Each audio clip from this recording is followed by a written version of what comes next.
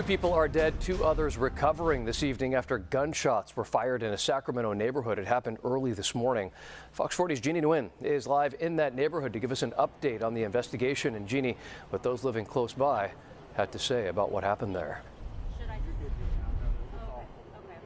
Eric, detectives with the Sacramento County Sheriff's Office have been out here all day combing through the scene. While it's still unclear what led up to the shooting, if you take a look behind me, you can see that most of their investigation has been focused on that blue house right there. And people living in this neighborhood, living nearby, say while it is a quiet place, they're not really surprised.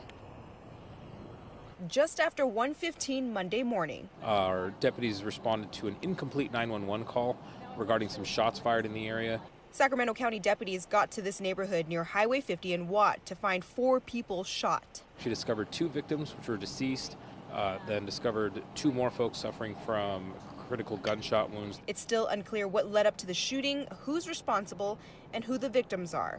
For Robert, he's lived in this neighborhood his entire life and isn't exactly surprised to see the crime scene tape around this area. One week everybody's hanging out, the next it could be, oh, you didn't give me this.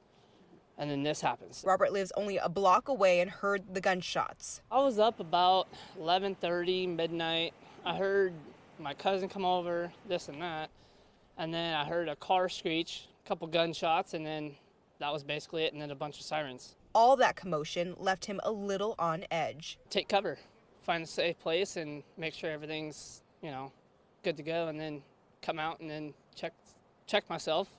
With this happening so close to home, Emily Burgos is left wondering exactly what happened in her neighborhood. That's my route to the park, so I've definitely, waved at folks, and, we walk around this neighborhood in the evenings and on the weekends. After living here for almost 12 years with a family of her own, she can't help but feel pain for the families impacted by this crime. We're just sending our hearts out to them. It's got to be devastating, and it's going to take a while to heal, so we just feel for them.